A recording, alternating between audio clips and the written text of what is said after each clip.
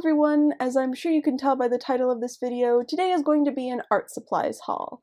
I finally picked up a few interesting items to share with you. I'm sure if you've been a part of my channel for a while now, you know I mention a lot that I'm not normally picking up mass amounts of art supplies, and anything I do pick up is normally something really boring and not a very interesting haul. But today I have a bunch of interesting stuff to show you. The last couple of weeks I picked up a few different things that I've wanted to try out and some things that I've had in my wish list for a while. So let's get straight on into the haul. The first thing I guess we'll start with is something I've had for the longest now, and that is this Posca marker set. I'm sure by now you've probably heard about the Posca markers. They've kind of been blowing up online, and I've wanted to try them out for a really long time, kind of before they kind of blew up. I'd heard about them. A bunch of people had recommended me trying them out because I'm always searching for a really pigmented and opaque white paint marker or gel pen, so kind of with the internet buzz, it kind of reminded me to look into them, and so I picked up this 15 set on Amazon. I believe this is what they call the fine tip. There's a bunch of different tip sizes. There's like extra fine, fine, medium, there's like really broad tips, but I'm pretty sure these are the fine tips. And so yeah, it is 15 paint marker colors. I haven't played with these like at all when I got them. I kind of took a few and like doodled on some paper, but nothing too crazy.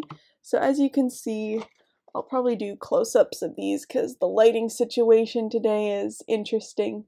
But yeah, it's a nice rounded nib, nothing too fine, but not humongous either. Yeah, I'm excited to try those out. I have also seen people like using a brush with them as well. So yeah, super interested to try these out and I guess share with you my thoughts at some point, maybe in a behind the studio vlog or something. Speaking of the white gel pen situation, the last time I went to Curry's, I had to pick up a couple of my absolute favorite white gel pens, which are still the Uniball Signo white gel pens in broad. I don't know if these come in different thicknesses or whatever, but yeah, that's what they're called. I'm constantly making sure that I have a nice stock of these, although looking in my back stock now, probably did not need to buy more, but Curry's is kind of the easiest and cheapest place that I have found to buy these, so anytime I go in there, I generally pick up one or two if they have them in stock. So yeah, not too exciting. These might actually be in every art supplies haul I have done. But yeah, I use them all the time and they're great. Another pen type thing that I picked up were these Tombow calligraphy pens. These are both brush nibs. One is supposed to kind of be a harder nib than the other. Just wanted to try these out. I really like brush pens and I use my Pentel brush pen a lot, and when I was just kind of looking at brush pens to try out, these ones came up and I really like Tombow products, so I figured I would give these a try. You know, Inktober's coming up and I'm not planning on really doing any Inktober, definitely not like the 30-day thing. I did that a few years ago and it was fun. It's just, you know, I have a bunch of stuff I need to do and it's, you know, just not really for me. I don't normally gravitate towards ink too much, but I might do a couple Inktober-ish, just purely ink drawings here or there and try these out. Now this I am really excited about. This, I'm not even sure what you would call it, but it is this watercolor paint set. I first saw this a few months ago in like an Instagram ad, which I know is like a really shoddy kind of thing. But I don't even think the ad was for this. I think it was for like an art subscription box that had this featured or something, but it looked really cool. And when I was just like browsing on Amazon, I don't even know what I was looking at, this was one of the things that came up, and I had looked for like months trying to find this, but like it's so weird. Here, I'm going to take it out of the box and show you. It's like such a unique product. I don't even know what the listing for this was on Amazon, so I probably should look that up and like put it here or something in case you want to try this. But I bought the biggest set. It is 42 colors and they're in these like pans that flip out kind of like paint chips do. It's really cool. The watercolors might be terrible, but I did buy this purely kind of to do a video on it. But yeah, I thought it was really awesome. I know I talk a lot about the Daisy palettes, which are the 5 colors that like stack, that a lot of people are super interested in, and yeah, they're like cool because they like stack. Not the greatest quality of watercolor. These ones feel like a lot nicer. They definitely have the gum like binding agent that most watercolors have. Like all the professional ones, all of that, that's kind of what generally is holding the pigment together in watercolor paints. So just off the bat, these like feel and look a lot better than the Daisy palettes. But yeah, this 42 color thing was 25 Canadian dollars on Amazon. It came with a brush pen. I haven't tried this out, obviously, like this is all brand new stuff that I've saved up for this haul. But yeah, it comes with a water brush pen, and it has this like pad thing that you could, I guess, wipe the brush off on the top. Like this is meant to be a travel set. It is, as you can see, pretty compact. But yeah, it's really cool. Like they fling out, and then the last slot piece is actually like a little pan that you could mix colors on, which is really cool. So yes, I am definitely going to do a video reviewing this and letting you know if it's any good, because I'm sure there would be a lot of you guys interested in this if you were starting to get into watercolor and stuff like that. So hopefully this is good, because I think this would be a really great option for some of you just starting out in watercolor. This next thing is kind of not really an art supplies, but I'll probably be using it to create more paper artwork, and it is this slice cutter.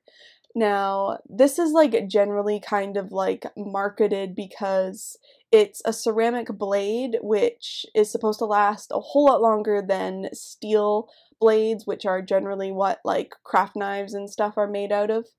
And it also has like one of those like non-cut blades, so you're not gonna like cut yourself on it, which I guess I should probably be concerned about considering how often I cut myself. But I mainly picked this up because the blade is ridiculously small. Like, I'm not sure if my camera will even be able to focus on how small the blade is. So that's kind of why I picked this up, to try out like cutting out some of my super intricate paper art. I thought that might be good. But yeah, kind of weird, boring, and not really super art supplies related, but I picked it up in the last couple of days, so I thought I would share that as well. This next thing is this watercolor journal. It is a handbook, Paperco travelogue watercolor book. I've heard a lot of great things about these. They come in a bunch of different sizes, and I thought I would pick one up. I'm kind of looking into, not necessarily getting more into sketching, but looking at doing more paintings and drawings that are more finished, that aren't necessarily like videos, like just don't take a ton of time.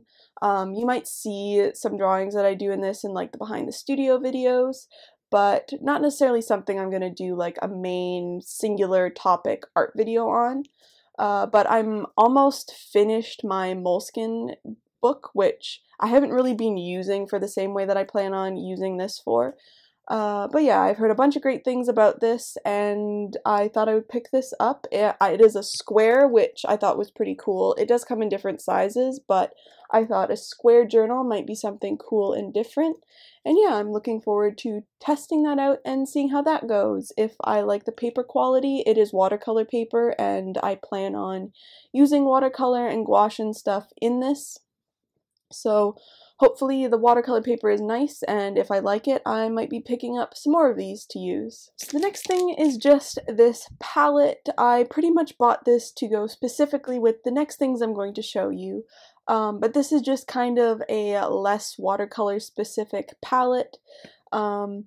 something more acrylic paint based. Like obviously you don't want to use watery paint on like a traditional, you know, like emoji artist palette, like, oh, grab that, grab your beret and go out into the field and paint, like that kind of palette. So this one is a peelable tray palette. Sounded good. It was nice and large, had nice large areas to put paint on and mix it, so I thought I would give that a try, mainly to go with my acrylic gouache.